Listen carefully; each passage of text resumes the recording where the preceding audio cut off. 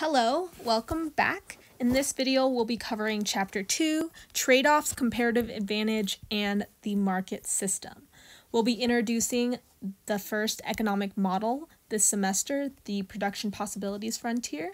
But before we get into that, I do want to remind you of what the economic problem every society must face is.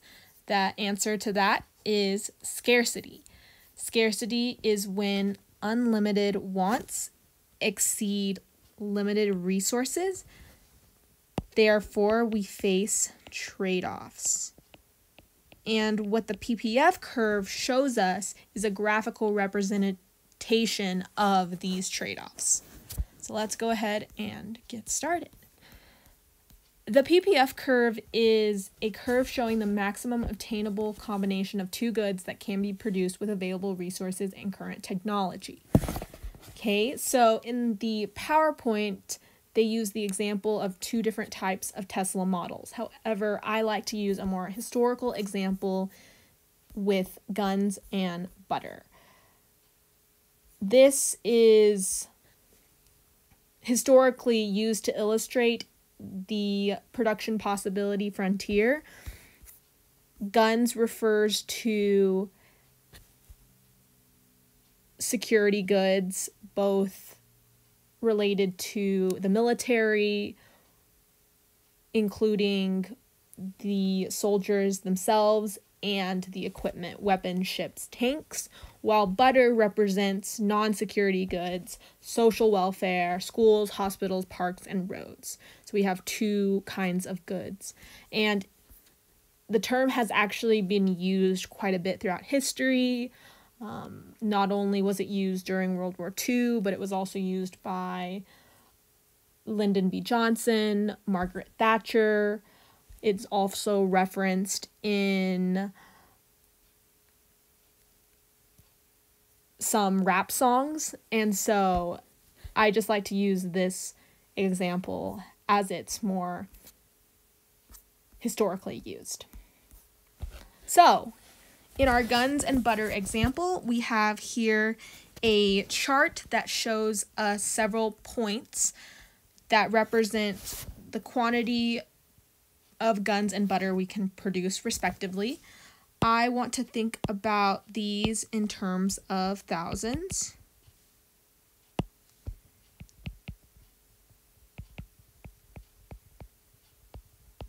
So we have 8,000 guns, therefore we can only we actually can't produce any butter, but if we produce 6,000 guns, we can produce 2,000 pounds of butter. 4,000 guns, we can also produce 4,000 pounds of butter, and respectively. So we see if we graph out these points here with butter on the y-axis and guns on the x-axis, we have these points labeled. So if we produce 6,000 guns, we can produce 2,000 pounds of butter. So over 6 up 2, we have point F. 4 and 4, you have point E. 2 and 6, you have point D. And then 0 and 8, you have point C. Okay, so we can see that C through G are graphed on the graph and also associate with coordinates given by our chart. So we see here we have what's called a linear PPF curve. It's linear because the slope is constant, which means that it has a constant opportunity cost. Opportunity cost is a new vocabulary term here. It is the highest value alternative given up.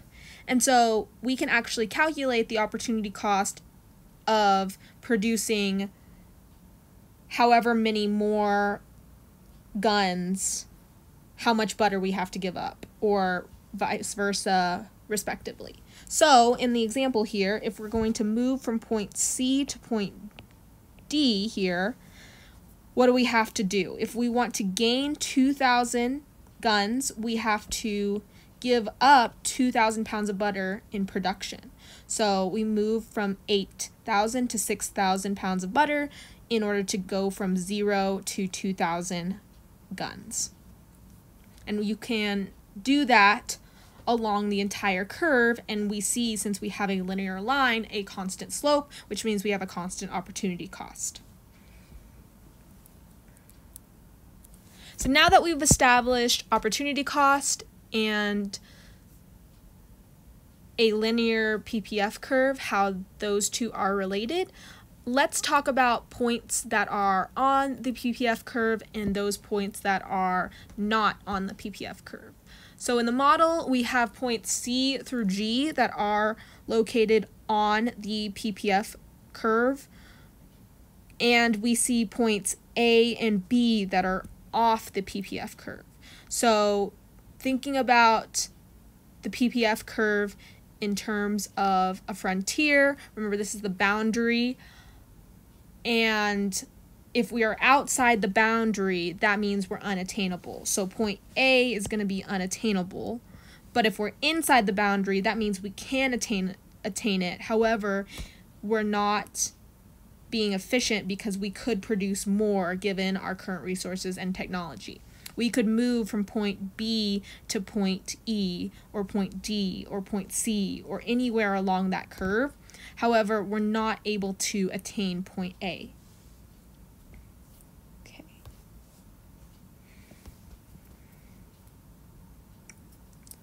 All right, so now let's talk about what happens if opportunity costs are increasing instead of constant. If they are increasing, this means that some resources may be better to one task than the other. Essentially, that means the more resources already devoted to an activity, the smaller the payoff to devoting additional resources to that activity. So over time, what'll happen is that cost will slowly increase as production increases rather than being constant. So at first, the cost may be small, but then over time, as you try to produce more and more, the cost will be increasing. So we see down here, I've noted two graphs, graph 1 and 2. They both show curves with increasing opportunity costs. So it's important to note that curved PPF curves have increasing opportunity cost, while linear PPF curves have a constant opportunity cost. I've also demonstrated here what it looks like if there's economic growth in the economy. What happens when economic growth occurs is the PPF curve will shift out. There'll be an entire shift of the curve when economic growth occurs. Economic growth is the ability of the economy to increase the production of goods and services. So in graph 1, we show a shift of the entire curve. You can see here we're now able to produce more guns and more butter. In graph 2, we see a rotation of the PPF curve, which means we're going to see improvement in one industry while the other one does not improve. So here, the example is improvement in the butter industry, such as refrigeration. The introduction of refrigeration enables butter to be preserved longer. You're able to produce more butter. And so you see that the curve has rotated outward on the x-axis. So you're able to produce more butter, but the amount of guns produced stays the same. Okay, so let's move on to the next section. So our next section is over comparative advantage and trade. Comparative advantage, we'll go ahead and define it down here a little bit later in the outline, is the ability of a firm, individual, or country to produce a good or service at a lower opportunity cost than competitors. Lower opportunity cost, we just talked about what an opportunity cost is. While absolute advantage is the ability of an individual, firm, or country to produce more of a good or service than competitors using the same amount of resources. So absolute advantage is just more, while comparative advantage is at a lower opportunity cost. In economics, we care about comparative advantage. We don't care who can produce the most. We care about who can produce at the lower cost. So here I've given an example that shows apple picking and cherry picking. So you have you and your neighbor. You have a limited time to pick apples or cherries, and the table shows the amount of fruit that each of you could pick by devoting all of your time to that task. So you can produce 20 pounds of apples or 0 pounds of cherries, or you could produce 20 pounds of cherries or 0 pounds of apples. Your neighbor, on the other hand, they can produce 30 pounds of apples, but they can't produce any cherries, or they could produce 60 pounds of cherries and 0 pounds of apples.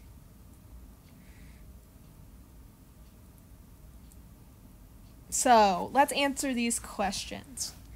Who has the absolute advantage in picking apples and in cherries? Remember, absolute is the who can produce more. So who is able to produce more apples? Well, if you devote all your time to picking apples, you can only pick 20 pounds, while your neighbor, if they devote all their time, they can produce 30 pounds of apples. So your neighbor is going to have absolute advantage in picking apples.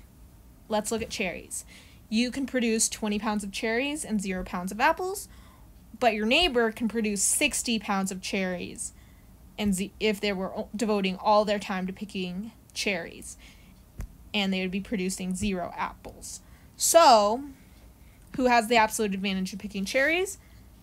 Your neighbor does again. 60 is greater than 20, 30 is greater than 20 as well. Your neighbor has absolute advantage in both.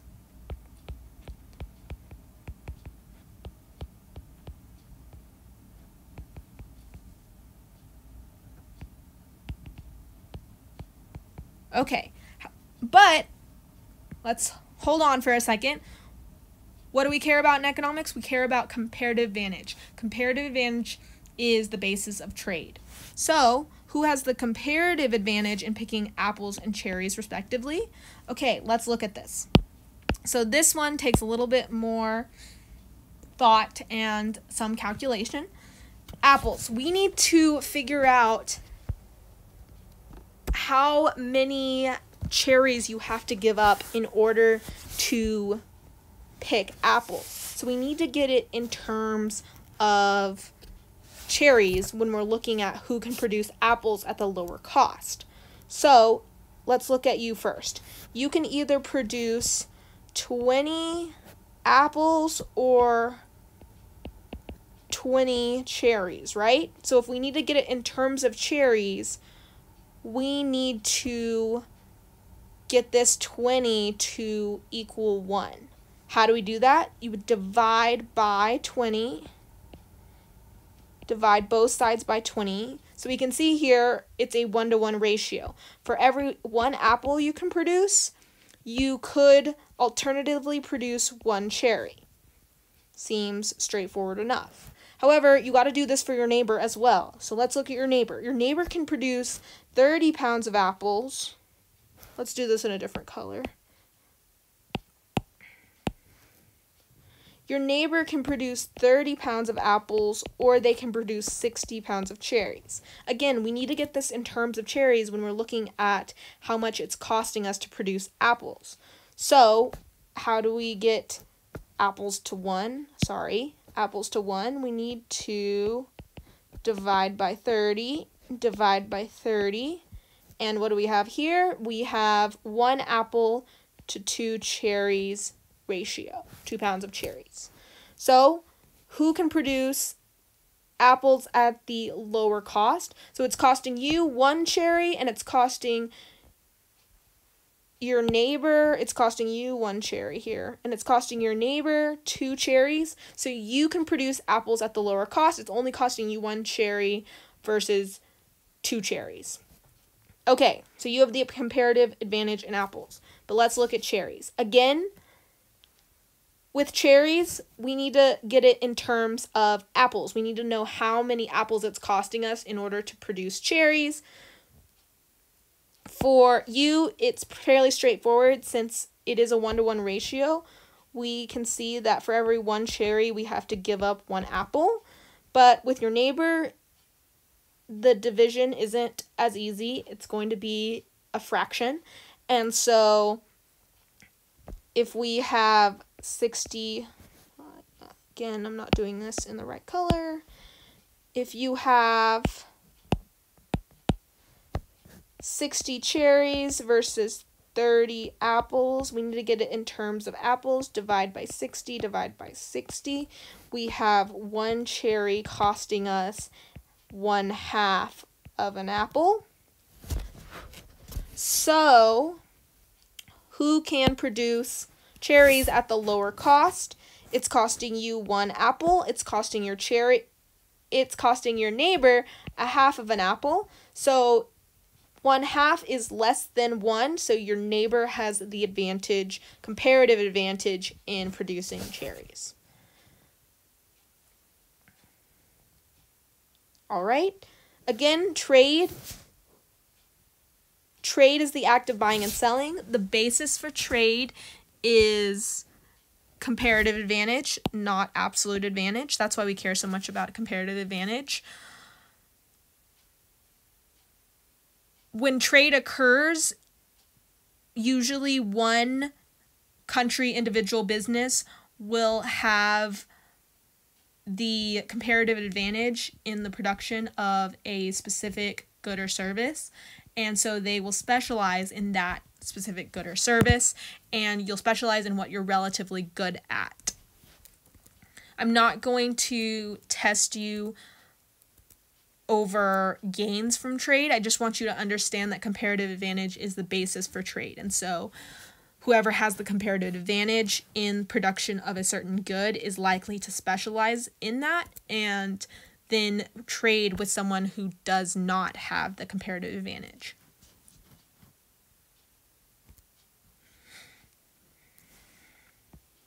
Okay, so here I just graphed out the PPF curves for you and your neighbor at the bottom of this outline, or this page of the outline, and you can see you have a 20-to-20 constant slope linear PPF curve, and your neighbor has a 30-to-60 constant slope linear PPF curve. So you have a 1-to-1 ratio while your neighbor has a 1-to-1/2 ratio, cherries to apples respectively. All right, let's move on from comparative advantage. We spent quite a bit of time on that, but I wanted to make sure you understood how the ratios were calculated. So let's go ahead and move on to the market system. So we're on our last section of this chapter. The market system, we've already defined what a market is. I won't read you the definition again, but we have 2 main groups in the modern economy. We have households and we have firms. Households are the individuals that provide factors of production, while firms are those that supply goods and services to the product markets. Households receive payments for the factors of production by selling them to firms in the factor markets, and households buy products from firms in the product market. So what are these factors of production we're talking about? We're talking about land, labor, capital, entrepreneurship. So we have our factors of production here. These are pretty important factors of production and that you need to know. We have land, labor, capital, and entrepreneurship. I put them in this order because it is easy to remember that way. What does land consist of? Land consists of essentially land itself and oil, water, natural resources, all types of resources related to the earth, gifts of nature, and raw materials. What about labor? Labor consists of all types of work. That ranges from part-time work to full-time work. And so we have different levels involved in the labor force. Then we have capital. Capital refers to physical capital such as computers, office buildings, machine tools. They're used in production of other goods. We've talked about that briefly. And then finally we have entrepreneurship. It's someone who operates a business. An entrepreneur is someone who operates a business, and entrepreneurship is the actual ability of that entrepreneur to bring together other factors of production to successfully produce and sell goods and services. So entrepreneurship is essentially the ability to bring together the other factors in a successful business. So we want to think about what's received in exchange for these 4 factors of production. So in exchange for land, a household is paid usually rent. In exchange for labor, they're going to be paid a wage. For capital, typically you'll be paid either a rent or interest. And then entrepreneurs, they receive profit in exchange. So these groups within the market, as well as the factors themselves, are illustrated in what's called a circular flow diagram. It illustrates how the participants in the markets are linked. And so these bullet points kind of explain the circular flow model. So we can see that here we have our circular flow model: households, firms, factor markets, product markets. Households, they provide the factors of production to the firms in the factor markets. The firms then receive the factors of production from the factor markets and turn them into products that are then sold in the product market. And households then buy products from the product market and pay the firms in exchange. So I'll let you analyze that diagram. And the last couple things I want to talk about are the ideas of a free market. This is one with few government restrictions on how a good or service can be produced or sold, how a factor of production can be employed. Free market concept was argued for by Adam Smith in the inquiry into the nature and causes of the wealth of nations. This is a quite extensive book that has several different arguments related to and advocating for free markets. And then finally, I did go ahead and define entrepreneur for you down here related to bringing together the factors of production. So that about covers it for chapter 2. Therefore, if you have any other further questions, please feel free to let me know.